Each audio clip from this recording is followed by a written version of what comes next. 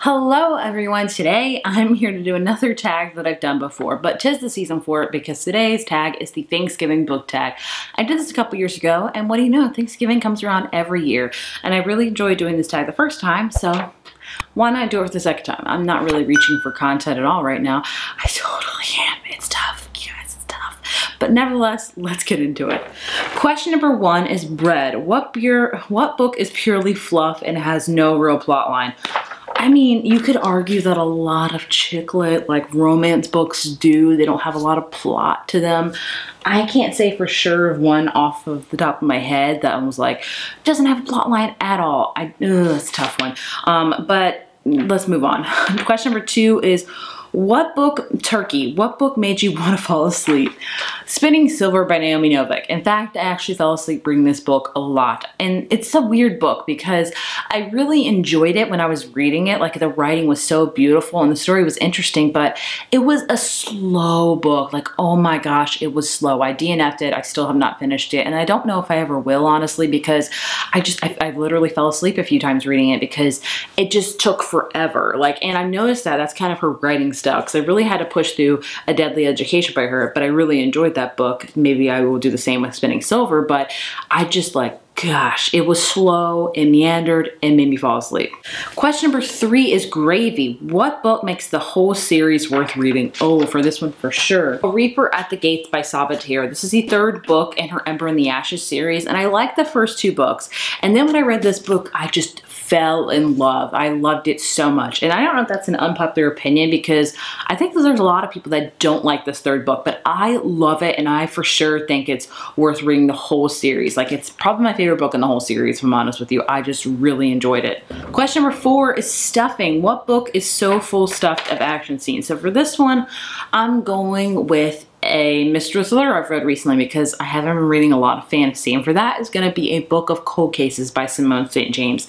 This book doesn't come out till March next year. I totally forgot about that while reading it, but it is what it is. It was very interesting. I finished it within 2 days because I was so invested in the storyline. I was like, I need to figure out what happens, what's going on. Like, I thought it was really full of action scenes when it comes to mystery thrillers. It just kept me guessing. So is that a cliche answer, or is that even answering? I'll let you be the judge of that. Question number 5 is mashed potatoes. What book looked good and then wasn't? For this one, I'm gonna have to go with Just Haven't Met You Yet by Sophie Cousins. This one, it looked good. I won't say like it looked like amazing or anything like that, but it looked good, and I just kind of found myself feeling about it. It's a woman's fiction book all about a woman that goes to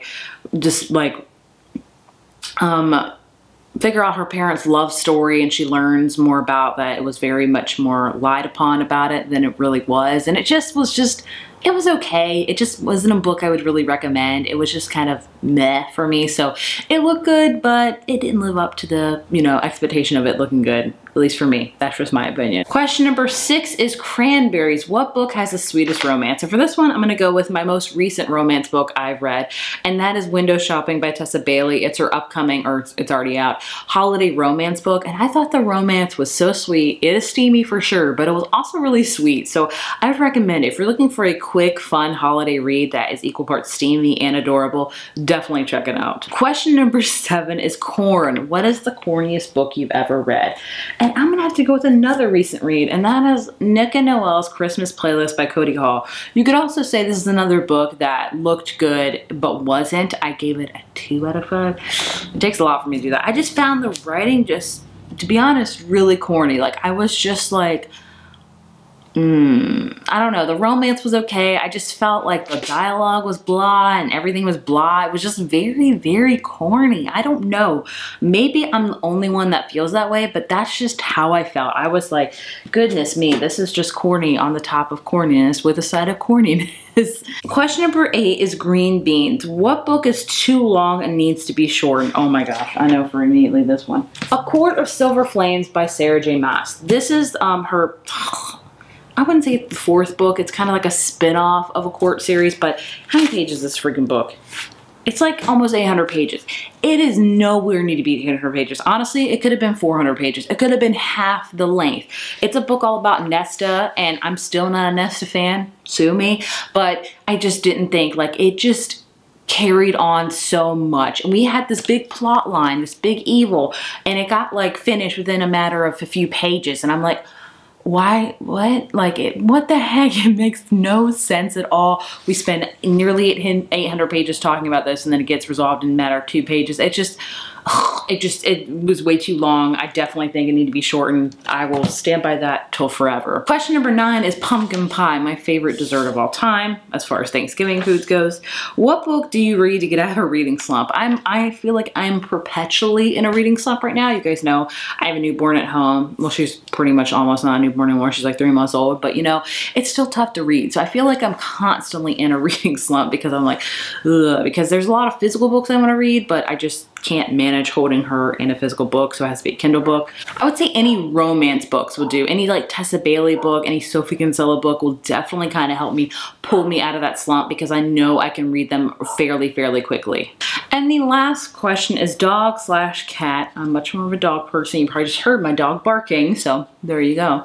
What is your favorite Thanksgiving food that you would steal away from the table? Ah, gosh.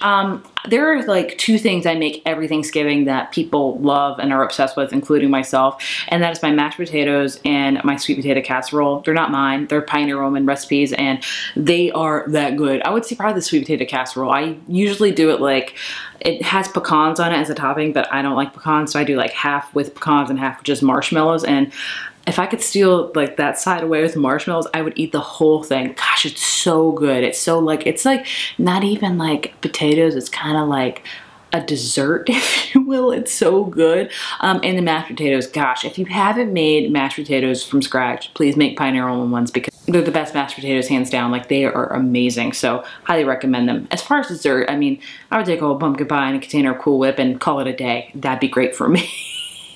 But yeah, there you have the Thanksgiving book tag. That was a very quick, fast book tag that I felt like actually had the answers to a lot of the questions. So I feel like I should pat myself on the back here, but I would love to know what answers you would have for this tag. What book do you think is really long that needs to be shortened? What book put you to sleep? I would love to know the answers to those. If we have any similar ones or not, please leave them down in the comments.